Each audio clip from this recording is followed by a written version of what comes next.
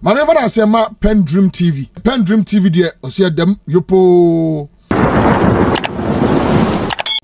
Abrantia, your friend no Asafo Adjei. Mekan say Asafo Adjei NDC for I was say omohwe ni papa. Abrantia no. Nyame anim no krani owonim de na adwene mu do. Ha. Ene watutu Dr. Bawumia ho kra. Watutu no ho say bi akoko enya ekura no otutu no ho.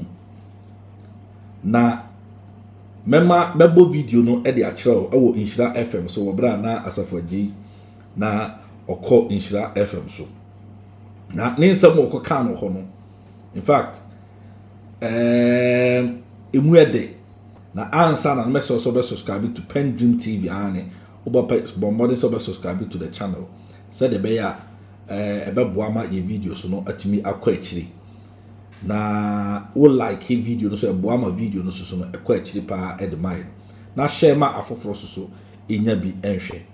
Be pa cho yenko na yenko hwe Asafo Adjei o Inshira FM so obra na odi Dr. Bawumia atu simpie so na chese odege no na otutu no ho asre ni abasa ni emra meto ankomo no so edikan ejam teminu ya start free Bawumia engagement okoye ni 170 point no compare to mama clarify dey bi wa President Mama nko gina ba bia nko ka say oye meta na say onko gina ba bia nko kai timer na wo be succeed Professor Mills and will make his statement aye debate na yenuanom central for akofa sa statement ni den compare with what Bawumia 2 is saying today na abotre menka say time no de kan ni yese waba abeka tere Ghana for sisi say 2024 amepa ban me spare driver on kasa he said it in 2012 and central force here yenka eno ne what Bawumia 2 is saying no embum right obi ka say o spare driver e kire say spare driver ye driver ni onim ka atwi but oni ka otwi ono ani ne personal car otwi right enti e bia na dwantoa e de obi adom na mane car na bia wanya sika atoka ni bia o de kokwan so enti ada office wa bre a opese o gina homi wo fie no na on pese bi obelusu sika kura no obetumi afre ebia minuen say o ye spare driver ene me nko ba bi anti beje na fa koye adwuma na ebia amfaso a obenya no ye bechem ebia 50-50 ebia 60-40 and 70-30 that is the context of a spare driver right now what is the context of a mate the context of a mate you be a onim car ni twi ana oni license na ebia de onu nim car ni twi no afa ne so omeboa no. So what the American omeboa no ema omuntimi nkoye adwuma. In fact, in the context of a mate no kwa more control over the driver because driver no dey otwi car na ohwe nanim tin said the beya onfa nkopim obi a onkonya akwanhia enti ye mate ye nyina ya fo trotro da uti trotro ma na so obesi a mate na be prompt driver say gina no obi si wo ha mate na be tre driver say gina no obi be fro wo ha mate na be tre driver say yemumfa yemlantin for so anso wana traffic asi wo anraga dancing driver no onwini hu tu wo be branch because ni mate enanim kwan so anya sa na tie mate ena didi car driver atwika sika mate ije no ohuna no akopem se yapon adwuma meboa ka chem se meboa na ukonya mate bi ti se Bawumia wati twobo ase no so ho what you say what this can wie no watire de kakra de ahye source no abekan de aka no aka to say na de nya aye nie na hwe na swadodo a because who hwe ni fa abaka nu a wona na ko am na yidi aka na ba in the context of a mate driver relationship no the mate has considerable control even the driver apart from driving no the decision making in the context of a mate no ejina mate no so mate no taking all the decisions driver no the car no dey ko keke enti se Bawumia so ye mate dia ene ye boni asi nyina no onfa in the context of a mate driver relationship on dey akoto di chimu Go now tell driver say for traffic go. Una tell driver say see na for the power. Enye mate na chese. Mate na chese. Enye mate krane. Driver no na na ru ye driver. Mame nchrew. Driver wo kwa. Oh, see as wo. Who anim che mate no. But what I'm saying is say na mate na yo. Wait, Nana Dantwa. One analogy enye mate na. Unless say bia wo ma ko. Dabi. Hey, na wo driver ni. Nana Dantwa. Oh, Nana Dantwa tie me. The woman say mate any driver relationship. Ye nyina ya fubi, wo fubi. Wo be si a wo ka kire hwan. Me ka che mate. Na mate aye den. Obom. Driver no be gina na wo nyina. Oh, please. Masa, where your necessary interjections are na Dantwa nya one kasa what dia ko fire na won tiase and I know what so you can't come into my time. Now, mate and take decisions. Driver jina ahakra yamfa. Unim say tasa me say baby na me fa car part time come chroma santema po sa tafo kwan no. Driver crash me mate crash me catch driver say e bia traffic wo ho enti anwumre inse say e be ko tafo no yamfa ya ni nkyere bia to nso. Omu timi decide say omu nko enti wo say obedu na opeka akra wunya bi. And mate for the so experience say there no time be a traffic go baby. Na driver ni experience.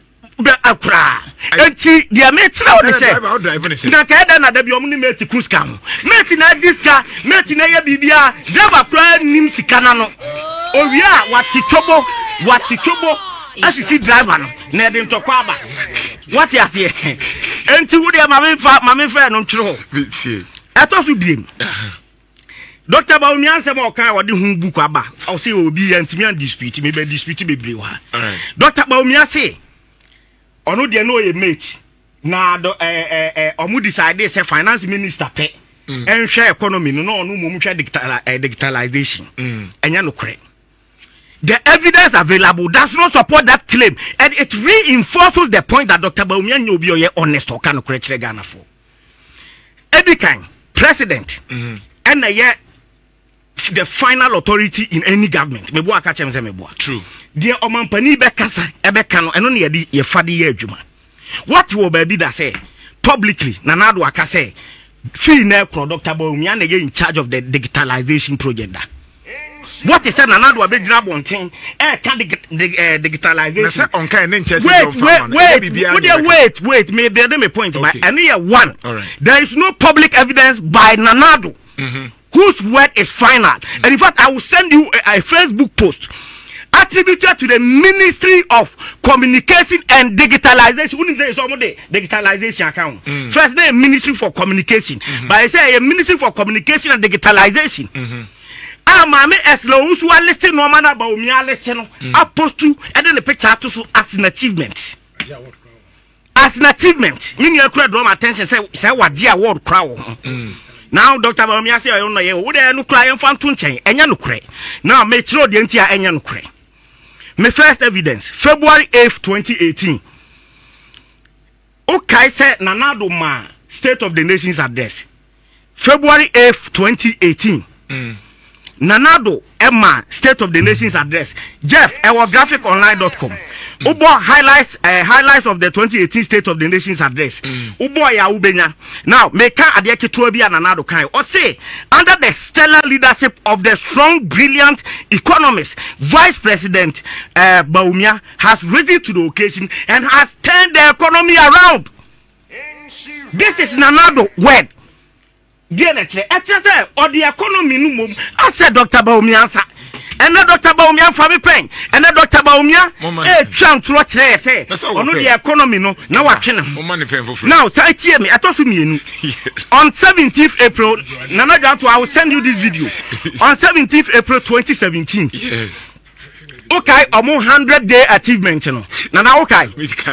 So when you're in charge of the economy, warrant buying and now the $2 then the says local no this Asafo at that time in there be what I may be evidence be say and you Dr. Bawumia cannot create 100-day achievement in 17th April 2019. He came and touted all the various economic achievements.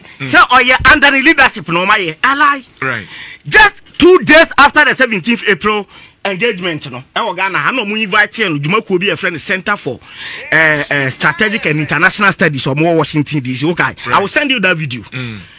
Oko address US for no on 103 achievements are also so my year in 100 days. No or say me ko to no or say we have a first class, in fact let me say a world class economic management team who meet every week without fail. Okay, we meet every day, every week. Can you code the year? Oh, April 19, 2017. I quote here. He's not paying attention. Can't say, oh yeah, back 17 for Ghana. I want to cast you lucky. Need 2 days, no, Washington DC, and I'll send you a video. Okay. A video, short video. Okay. And I'm quoting what he said. Okay. Was it? We have a first class, or can we no pause here? No. In fact, we have a world class economic management team who meet every week without fail. Omu meeting a basu na what we be. Also omu keeping a laser focused eye on the economy. And within 100 days, omu TV 103. Let's say we no this also say one day one achievement. And that they will do the economy no. Atosu miensa. April 4th, 2019. Bawumia and the EMT, which is the Economic Management Team Town Hall meeting, full address. Choreographic online, Jeff, at the whole April 4th, 2019. Saturday, or announce the 50% reduction in the benchmark values. Okay. Yeah. So, guys, at town hall meeting. Okay. If you are not in charge of the economy, how could you, together with the Economic Management Team, be holding town hall meetings? And you, as the vice president and head of the EMT, you announce a reduction. I can't 5 minutes. What? No problem. Me dealing with Bawumia yeah. What you say? Now what be announcing 50% reduction in the benchmark values? How? Yanko enim. Tie dia nana ya Asafo ma for kafa Bawumia. 2020 ya. I say you are an excellent leader. Asafo Mafo allows Bawumia's leadership as head of the economic management team. Jeff, check it, verify. 20th August 2020. 2020, yeah. Nana ya Asafo Mafo in terms of finance and in terms of economy. Only muma time Dr. Bawumia Bebre. Wabo brata Dr. Bawumia Bebre. And why would Nana ya Asafo Mafo out of nothing? So abekwa ko jina platform so akoka say Dr. Bawumia leadership. And as the head of the economic management team, no, wabon homode. Also, when you are consistent about economy. Eto subiu. Tie dia Nana Akufo-Addo sanakafa Bawumia 2020 ya. I say, Akufo-Addo praises brilliant Bawumia for turning the economy around. 17th January 2018. 17th January 2018. That time not Dr. Bawumia oko pre-BB. No oko pre-BB ana. No presidential you can mass. Nanado out of genuine love for Dr. Bawumia and a couple of say brilliant Dr. Bawumia turning the economy around. Okay, so what turning digitalization around. Okay, sir. We don't want to trap to Nanado super so yini bonia yenti. What trap to so say my journey media na me in charge of economy. Obo abaso no de na wodi. After SITA, Mr. Nanado fans for their Dr. Bawumia Okruma. I say no challenger for Dr. Bawumia Akufo-Addo. No challenger for Dr. Bawumia, says Akufo-Addo. This is 2nd February 2020, Daily Guard Network. Jeff, Yana Fatuso, I say no challenger for Dr. Bawumia. Say no challenger for Dr. Bawumia. Akufo-Addo says, where you are brand Dr. Bawumia bekasa for economy, no one the 1 week NDC and respond there. After 1 week, you know, Bawumia the by economy now. No challenger. 2020, yeah. 2020 year ube jania beka say you were not in charge, Nana do expose you. That also be logical and commonsensical analysis. If Dr. Mahmoud Bawumia hanam si on kanu kure on chat o chantro na akola kura nyini. If Dr. Bawumia genuinely believe that the economic management team a advisory committee and that omutimi kan sema obi amfa, why did Dr. Bawumia write 170 questions for Msata to answer? Mibusa, say economic management team, you have nothing to do with the economy. I advise you carry a paniefa. Dr. Misata, Papa say Misata, no head of economic management team under Mahama. Right. On what basis ena onu Dr. Bawumia obi a oka asema ayemfa o 270 questions come on say economy ni nko yi Adamahama enti be answer. Why didn't he address the 170 questions to President Mahama? You see, Bawumia is so disingenuous and dishonest.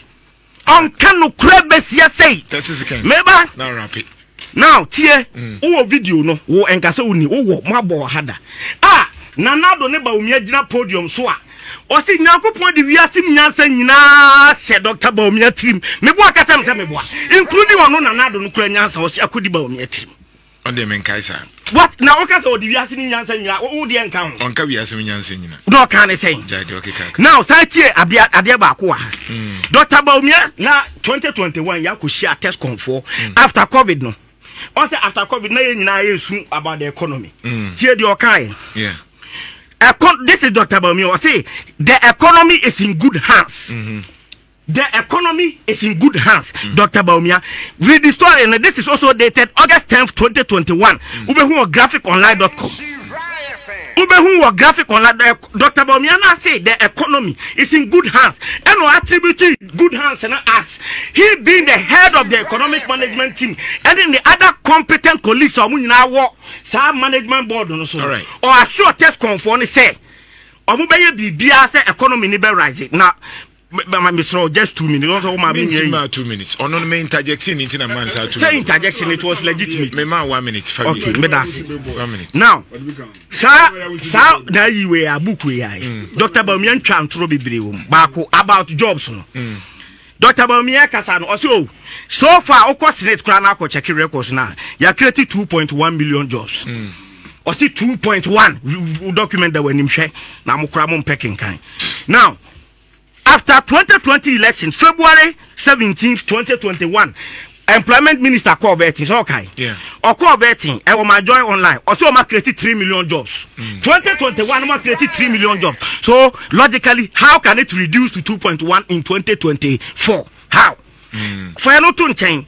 Employment minister we at last year September, 15th September 2023. Also, I created 5.3 million jobs. 5.3 million jobs na Dr. Bawumia betiso say 2.1. Onu Dr. Bawumia no o tweet on 27th April 2023. Right. Or say o ma create 2.5 our on Twitter handle. O ma create 2.5 million jobs. As nanu ya o kasa ya or say 2.1 eswati. Right. All that I'm me wonoma meba for rebata but all that I'm seeking to point out is that Dr. Bawumia on no be or credible kasa. Also be identity. The evidence available doesn't support the claims out there by now. In my last submission, I will point out 10 policies where we are there free. Enti owura ye friend no Asafo Adjei ena yakutie ne nanuma sam ewo Inshira FM so aba no. In fact, asamwa Asafo Adjei kan no yina I think say wa sabi wa adum do bia no obete ba bia oka efi no eba no ase. Yedi kan no na ochire mu a eye Dr. Mahmoud Bawumia obi a ebeka se oyemate bansa ne say ye kase obi e mate ono ena oye controller of everything uye mate wo na oye controller of everything. In fact, enyoma atoto if I oba aware mu krampu na oba no ono na ye mate or a helper se be mani ni ho a ono na wo ho enti wo hwe a efiade ye nyina ye de hye oba ansa esefie ebe ye neat sasundwe ebe ofie se nkwala no be discipline se bibie wo fie bia no ye de hye eye oba ansa adinta because oba no ono e the mate of oberma no oba no na the helper of oberma no oba no ene chese o e caretaker ewo abusuanum saa na obi e mate ana deputy ana assistant saa na otie etisa obehwa o kasa no na beginning no omonyante na se ye no o ka mate driver ni mate ho asam omonyante na se. In fact uko any professional vehicle professional vehicle commercial vehicle bia a mate no the control bibia ye from conductors What driver and the ultima, you have nothing, you are nobody. What the audience say, quani them yes, a year conductor, and I said, yeah, so bet you see, Gina, Ebia, Achimoto overhead, Gina Amasamine, a circle, another big man call circle, call a fence saying, Accra Street, or no enna, or chile, the driver, no was so yina. Driver and the end, say, or Timun Woko. The only time I will say driver no ebeba bibisa questions and also be faith in your mom is when the mate no incompetent and now will so bibisa but obi ansi no attend na chi no but obi ansi obi o na answer na mate na bisa it is mate na anya na djuma yi enti mate de wona ukuta bibia a woye enti said Dr. Bawumia ekase na oye mate nti ena ama wan to me amwa omanpenyi na Kufuado ama na mambu agui padia na cheso ekontomponi oye damrama oye incompetent meat sa asama no maka no hada say Dr. Bawumia amagana fu nyina hu say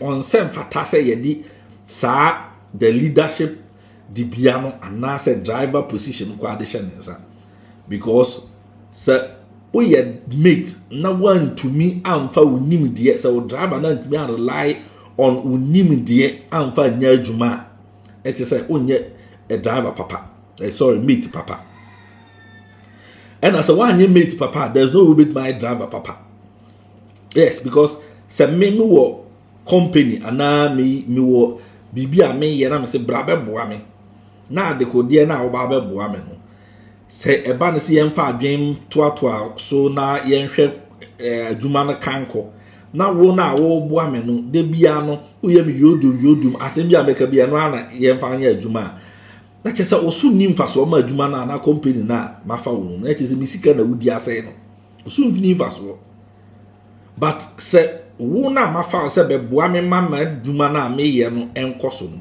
se me de wo ba na adventure a wode ba we meeting ase yekohia adventure a wode ba na deep intelligence eno na obo se menya hotoso so ama abre bia na sabi ebia beba na se yebehia adventure bia me pesa wo so be kasa na ma make sure say wodi no me de be ya adwuma because minimum say anytime bia wo kasa wo nyansam ni apply so a eye eboaye efa what you see it is a koban se ukotena meeting ase na se wu na oye boafo na ukasa ne yentie dia na cheso wo no wo mo number